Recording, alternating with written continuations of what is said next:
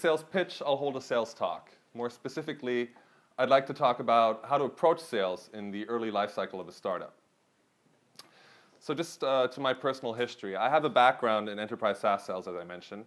I used to be one of those people cold calling you with my script and my list of features, and I'd tell you about all the great features of the product. And I began to understand, and I began to grow, and I began to learn, and I reached the point where I understood the process.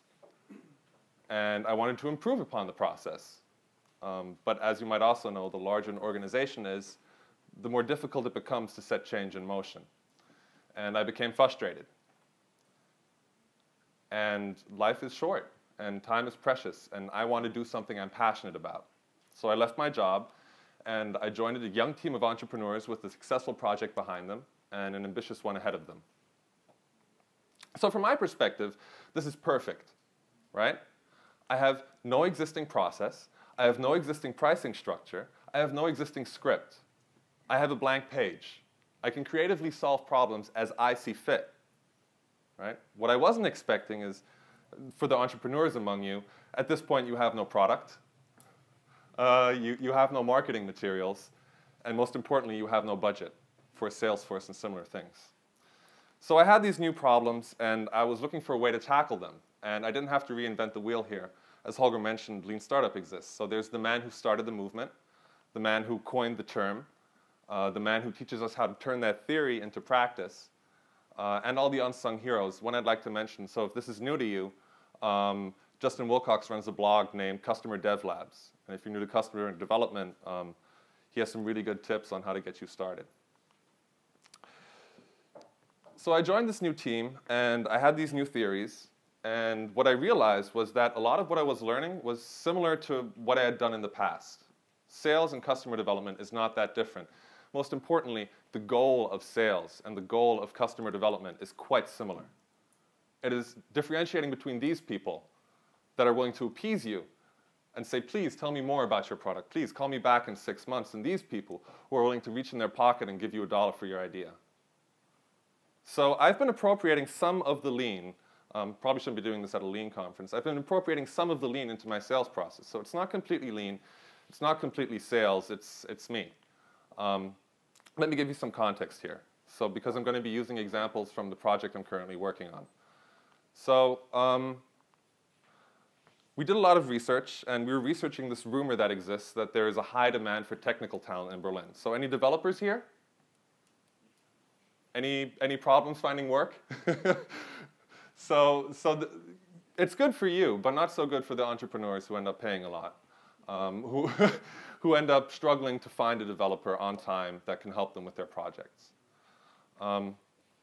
So we knew that this demand existed. What we discovered at the same time was that there are an increasing number of companies, agencies, in Poland, Ukraine, and in the entire Central and Eastern Europe that are focused on startups, that are focused on Western Europe. So there's no solution to connect these two groups, and that makes no sense at all. So we decided to create Teach to connect high-quality design teams and development teams with startups. And we do this through an online directory, and we do this through offline events. So one of the first things we realized in this context is that if we were going to be successful, we need to have a low entrance barrier for startups. Startups don't have the budget, as I mentioned, so it needed to be free. And that left the agencies as our clients. So all of this is coming from a B2B perspective, and it's coming from the perspective of selling a service, not a product. So if you're selling B2C, if you're selling a product, I don't know if this applies to what you're doing one-to-one, but this is kind of my journey. And I'd like to share 3 things I learned along this journey with you. First of all, be a masochist. Why? Okay, so what you're doing at this point is you're creating a solution. To create that solution, you need to first find a problem. You cannot base your problem statement on assumptions, right? And there are a lot of points where you will be led to a point where you might want to base it on assumptions. When you're scheduling the 3rd follow-up meeting, and they cancel on you, you might think, oh, they're not interested in my product. Maybe they just don't have time. So to get to the real answers, you need to be persistent. You need to keep digging. You need to keep calling, right? And what you're doing is you're getting feedback. And I know this is old. I know probably every presentation that has been at the Lean Startup Meetup has included the term feedback in one way or another. But I mention it because I consider it essential. And I mention it because it's daunting. It is people criticizing you and your idea a lot, all day. But it's the only way that you're going to improve your idea. It's the only way that you're going to get better. And you need to be in that mind state to absorb that feedback and turn that into something actionable. So my advice is listen closely, right? Ask for more, and say thank you. Because these people are giving you their time. They're giving you their attention, and they're helping you create value. So let me get into the gist of it. How this helped us in a concrete example is, well, we had our customer discovery, and we assumed that there were all these great development and design agencies that were in need of more projects. So that's what we offered them, more projects in Western Europe. But as it turns out, we persisted, we dug deeper. That's not the case. They're already working at full capacity. What's more, many of them are working above capacity with backlogs that go half a year. So apparently what we were offering them was not solving their problem. If anything, it was creating additional problems. So we took back our offer, and we dug deeper. We persisted. And what we found out is that they were bored with a lot of the projects they were working on. What's worse, their developers were bored. The developers would leave them and go to other companies with more engaging projects in search of something interesting to work on. They weren't looking for more projects in Western Europe. They were looking for special projects in Western Europe. They were looking for entrepreneurs that had big visions that they could get behind. So we changed our offer. Instead of offering them quantity, instead of offering them quantity, we offered them quality. And the day we did that is the day we started selling. Now, for those of you familiar with Lean, is there any better way to validate your problem solution fit than someone to give you money and say, I'm willing to pay for your service. I think you can help me. And that brings me to my second point. What do? We created value.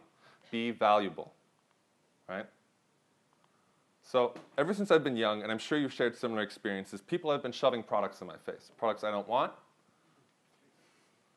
products I don't need. This is bad sales. Don't be that person, right? You have tools. You have feedback. You can use that. And what's more, the ace in your hole is you're flexible at this point, right? Even if you have your MVP, to iterate that, it's not a daunting task. It's not going to cost you a lot. Use that feedback to create value. And don't create a USP, create a UVP. Create value. And how do you do that? Well, you answer the very simple question, are we solving a problem? For you, and him, and her, and that dog over there. And if you can do that, then you have your product market fit. You've verified that. So what happens to sales? Well, sales stops being you shoving products in people's faces, and it becomes a series of conversations. A series of conversations that aim to help your potential clients come to a conclusion. And this is his or her conclusion about whether or not what you're offering is of equal or greater value to what you're asking them to pay, to the price. So again, let me show you how this worked in the example of the project that I'm working on. As I mentioned, we have the event, and we have the online directory, and we're selling this as a bundle. We were selling booths and 6-month subscriptions. And this was working fine. This was selling, right, as I mentioned before. And more clients were saying, well, I don't have time to be at your conference. I'd like to see how the first conference goes before I go to one of your conferences. I'd just like to be a member of the online directory for now. So, of course, we're flexible, right? Listening to the feedback, we adapted. We created online packages. And we used that same logic that was selling before, and we had a 6-month subscription. No one was interested. No one was buying this, right? So what was the problem? We persisted, we dug deeper, and as it turns out, many people feel that a 6-month subscription in advance without the event is too much of a risk. So we reduced the subscription to 1 month. And the week we did that, We had a record amount of sales in terms of volume. So there's our product market fit. Right? And that brings me to our last point, to my last point. How is any of this possible? You need to be meticulous. You need to have that data. I collect data on everything. I want to know which roles exist within an organization. I want to know who's buying. I want to know how those roles are interrelated. I want to know what you had for dinner. And to my understanding, as far as I understand Lean, this isn't really Lean. In Lean, it's about getting the right data, getting the right metric, right, and focusing on that. But I don't want to do that. I fear that I might have blind spots, that I'm missing something essential to what we're doing. Right? I want to keep the big picture in mind. I want to be able to go into that data and find patterns that might not be evident, that I might not even be thinking of at this point in time. Right? This requires hours of research. This requires hours of data entry every day. This is not a small task, and this is not something you want to be wasting your time on. So how do we solve this problem? Is anyone here willing to come to my office and help me copy and paste emails into a CRM? A few hours a day? Anyone? Cookies. Well, I haven't found any volunteers yet. So what I'm doing is I'm using Odesk. I found 2 virtual assistants, huge help. What they're doing is they're helping me create dossiers on all the companies I'm talking to. They're making sure that all that data is in the CRM, and the CRM is up to date. And even better, they're making sure my tasks are up to date. So I never miss a follow-up. I never miss a meeting. Right?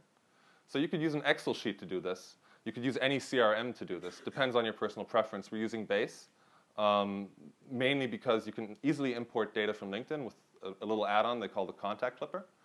It has a great analytics feature, so it has a funnel. You can just look at that. It's really accessible. You see how you're converting at each stage in real time. And lastly, it automatically tracks my emails. So I'm not stuck copying and pasting emails into a CRM all day. I have a weekly review. So once a week, I sit down, I look at the funnel, I find out where the bottlenecks are. And then I drill down. I have that data. I have all the emails there. I have the dossiers there. I don't need to base my assumptions on numbers. I can persist. I can create value through the feedback I've been collecting. And I can find those patterns. So that's what's been working for me. I'm sure all of you have your own solution. I'm happy I got to share that.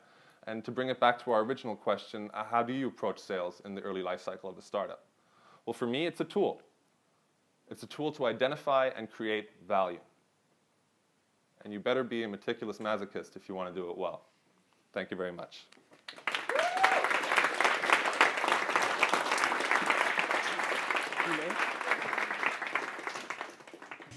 Okay, great. Questions? I run to you with the microphone. Show your hands so that I can see you.